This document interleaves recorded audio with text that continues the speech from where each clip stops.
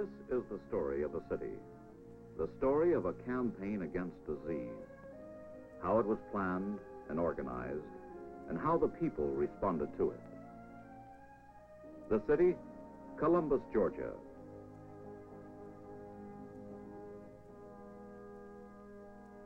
The disease, polio. The means of preventing it, immunization. And the actors, the people of Columbus, led by their local health department. The campaign was divided into 3 separate phases. First, there was a statistical survey to determine who needed the polio shots. Then, community organization and a publicity program to stimulate people to actively participate in the campaign. And finally, the actual shots themselves, offered at 38 different locations in the city. But let's start from the beginning, from the health department. From the briefing session for the survey group. In these surveys, we have found it particularly important to reach preschool children and young adults, and for this reason we visit households in all parts of the city. We're going to examine various areas to determine whether any of these problems exist here. After the briefing session, the survey gets underway. The group was divided into teams, 2 persons to a team, and assigned specific areas to sample. Their findings will determine the extent of the need for polio immunization in the various age and economic groups. This is one of the teams arriving at an assigned sampling area, designated as a street intersection. 4 families will be interviewed in the vicinity of this intersection, 2 by each member of the team.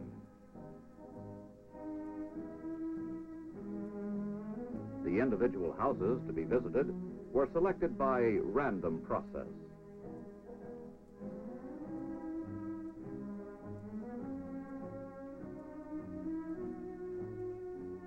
Meanwhile, other teams were working selected areas all over the city, areas selected to give an accurate picture of the extent of polio immunization in all sections of the city.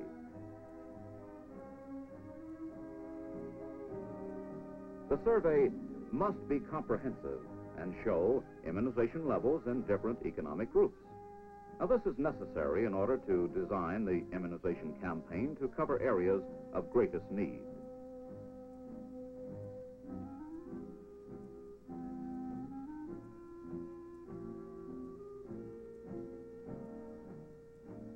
Statistical analyses of the results of the survey determine the need for immunization in different parts of the city. A later survey will demonstrate how well the campaign achieved its objectives. The results of the survey were reported by the leader of the survey group. From the survey, we found that the immunization levels of children under 5 were generally low in all 4 areas of Columbus. However, the levels in areas 1 and 2 were higher than the levels in area 3 and 4. Among children of school age, however, the levels were all much higher, but again, a difference was noticed in the levels in area 1 and 2 as compared with area 3 and 4. In the young adult group, this same pattern could be seen. The Commission of Health immediately made these results available to the local medical society and obtained their endorsement of the program. The health department, with the endorsement of the medical society, proposes to put on an intensified polio vaccination program in this community. As you know, for the past several years, we have had an active polio immunization program in this community in which you have participated wholeheartedly and very actively. Also, other community groups have been active in their participation in this program, such as the PTAs, the Junior Chamber of Commerce, the Board of Education, and others. Next morning, the campaign was in headlines.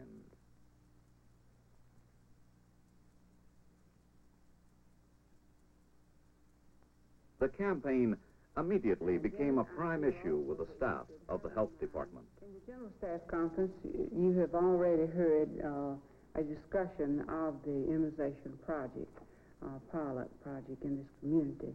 So this morning I felt that we should get together and plan or point out some areas in your nursing districts where people may not be as well immunized against poliomyelitis as they should be. And in addition to this information, if you will give me some idea of where good stations might be located. Environmental Health Division would not normally be involved in the polio vaccination clinic. This is an effort, however, to reach 100% of the susceptible population of our community. And each of you in the field and Mrs. Morgan have numerous contacts with people who will have families that need to be reached in this campaign. You should be thoroughly informed with this campaign so that you can answer any questions that may arise. Well, there are several hundred people in here, and we certainly want to reach them, but now, which would be better, a station here or one here, if you had to make a choice? Well, they're pretty much, I would say here that we could go in to cover this group on a Friday. You reach more people here. The Commissioner of Health contacted representatives of all civic organizations, inviting them to a mass meeting to discuss objectives of the program.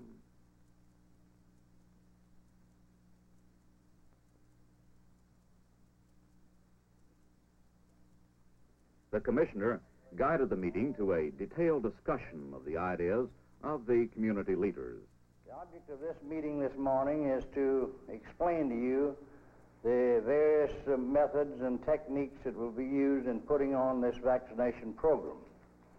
We have a fairly good immunization rate among certain groups of the population, particularly the school group, due to the fact that we've had a compulsory Salk vaccine program in the schools for the last 2 years. But there are certain groups in the community that haven't been vaccinated properly. And this program is designed to reach those.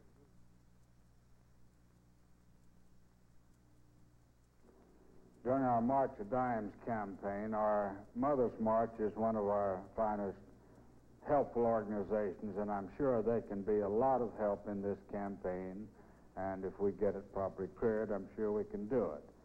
There's one thing that I sincerely believe, that if we can ever get them in for the first shot, we certainly shouldn't fail to get them in for the second and third shots. We feel that as a gimmick, it would be well to use a portable merry-go-round for these mobile units, and the JCs can get one for you. How many clerical workers will you need each day? I believe the JSETs would be able to furnish at least a minimum number for each day's work. Next came action by the community organizations. Publicity. The Junior Chamber of Commerce plastered the city with posters.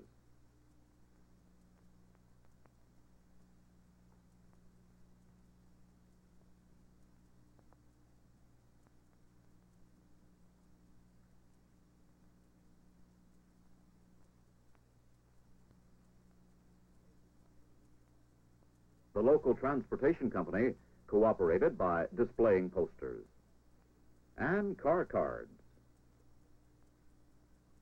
Group participation by community organizations was encouraged. Everyone that you come in contact with during the day, your neighbors, your business associates, that you have had the vaccination and that you recommended for them and for the entire community. One thing that we would like for you to do is to come to one of the vaccination stations as a group. Your appearance there will lead other citizens in the community to come in for their vaccination. Local ministers attacked polio from the pulpit. My friends, I want to talk to you this morning about the Babies and Breadwinners polio campaign. I know you are interested in keeping the sound, healthy bodies God has given you. I am sure you will go out and get the protection that is available for you free of charge. The first shot. I am sure that the members of my church will be happy to cooperate in the community polio campaign, and I shall be happy to announce the program from my pulpit. Telephone switchboards worked overtime as members of the volunteer organization passed the word throughout the community. Word-of-mouth communication with business houses, factories, individuals, with as many people as could possibly be reached in this manner was basic to the success of the campaign.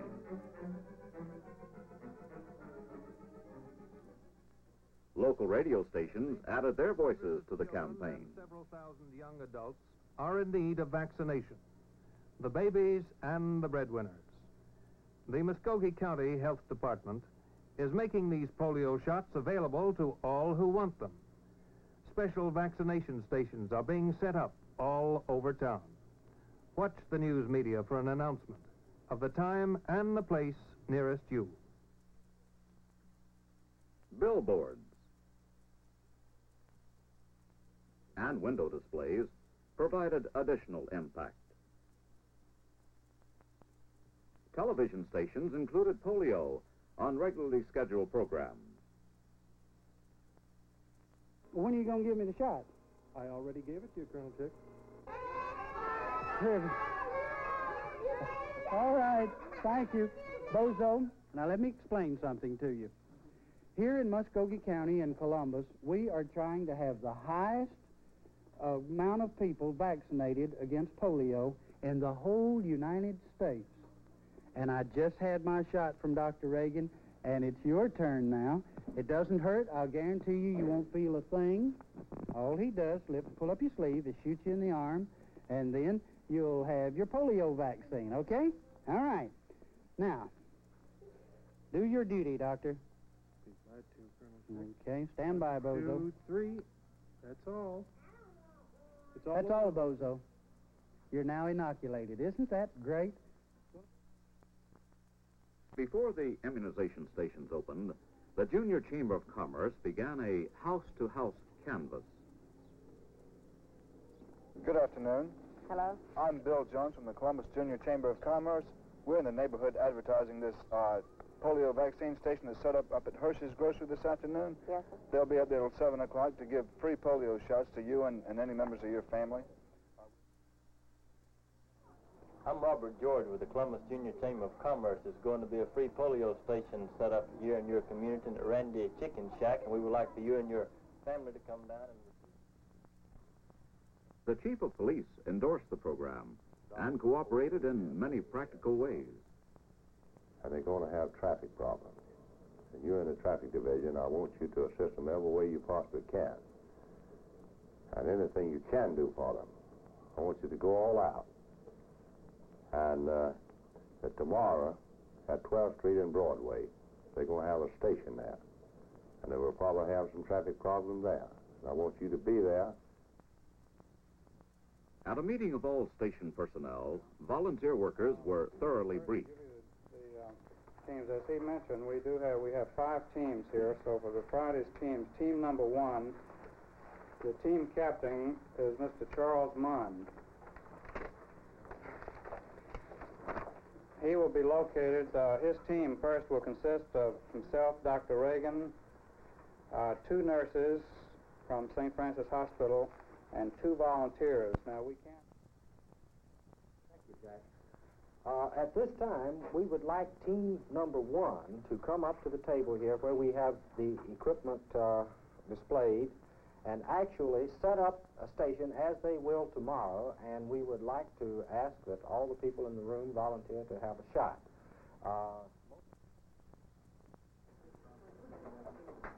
And now that he's finished, will you come around this way and get some pardon, please? Free polio shot today at O'Neill's grocery store. Let's make Columbus the best vaccinated city in America. Children, bring your parents, and parents, bring your... Get your free polio shot today at Hershey's store. Join the march to health at Hershey's store. Get your free polio shot today at Hershey's store. A simple injection means polio protection. Let's make Columbus the best vaccinated city in America. Children, bring your parents, and parents, bring your children. Hershey's store. 10 days after the program was first announced, television and newsmen gathered to record the grand opening of the polio station on the main street of the city. The mayor was there. He got the first shot.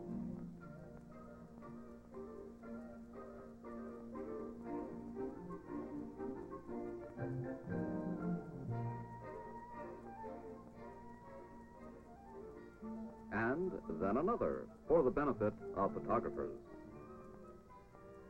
Nursing schools used the campaign as a practical training ground for student nurses. The mayor remained to see the community effort well on its way. It was an extremely pleasant start, a good omen for the campaign. Let's make Columbus the best vaccinated city in America. Children, bring your parents, and parents, bring your children. Get your free polio shot today at 12th and Broadway. Doc pulls gun on cop. Good publicity depends on taking advantage of unusual situations. This action made the front pages.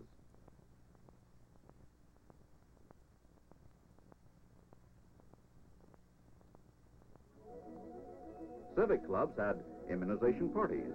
They came in groups to get their shots.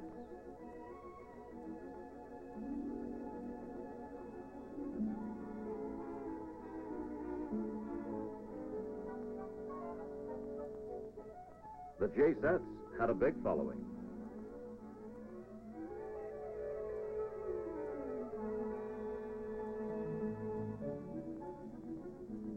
Mobile stations were set up in selected locations in other sections of the city.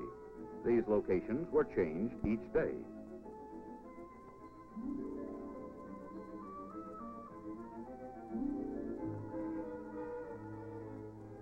Card tables and folding chairs were readily portable,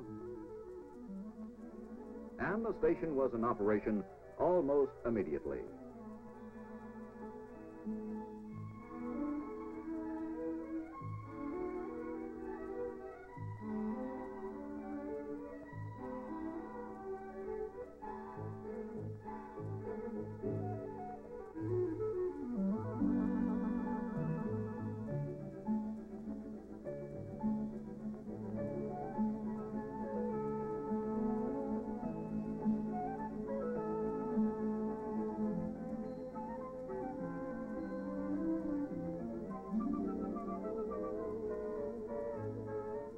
Mobile station number 2 was located at a large shopping center.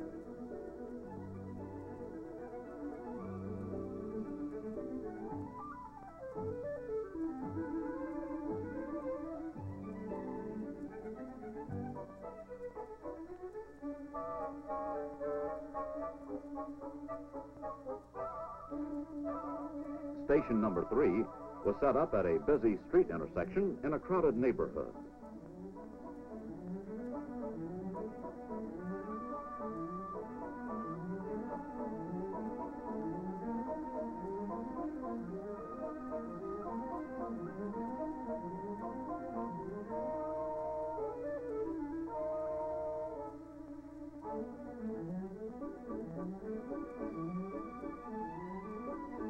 A popular grocery store served as the background for mobile station number 4.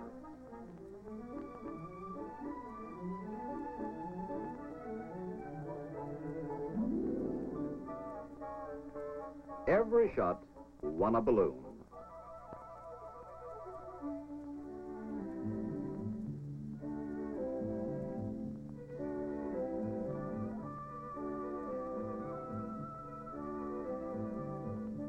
In another section of the city, a food store and a shopping center helped to attract people to mobile station number 5.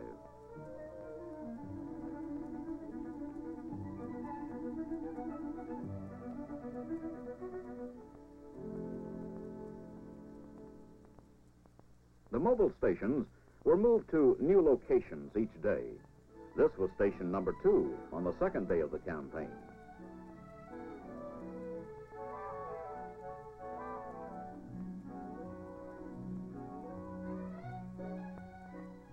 Small industries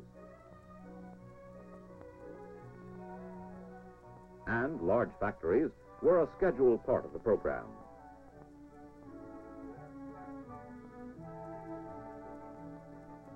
Special events were handled by a roving immunization station which could respond quickly to any special situation, as in the case of these contestants in the Miss Columbus beauty pageant, who helped to publicize the program.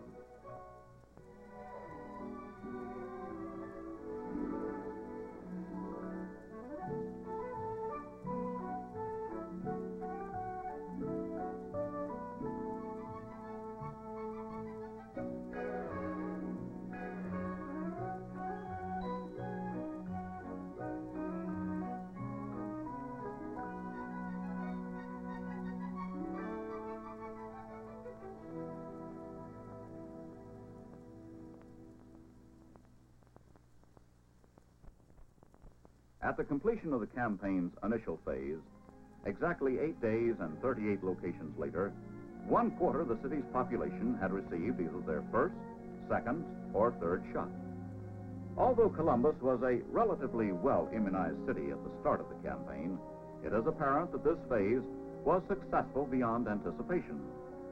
The program will continue in 2 additional immunization efforts, each 3 weeks apart. The final answer will be determined by a statistical study which can then be related to the original survey. Meanwhile, new protection from polio has been assured to the previously unprotected babies and breadwinners of Columbus, Georgia.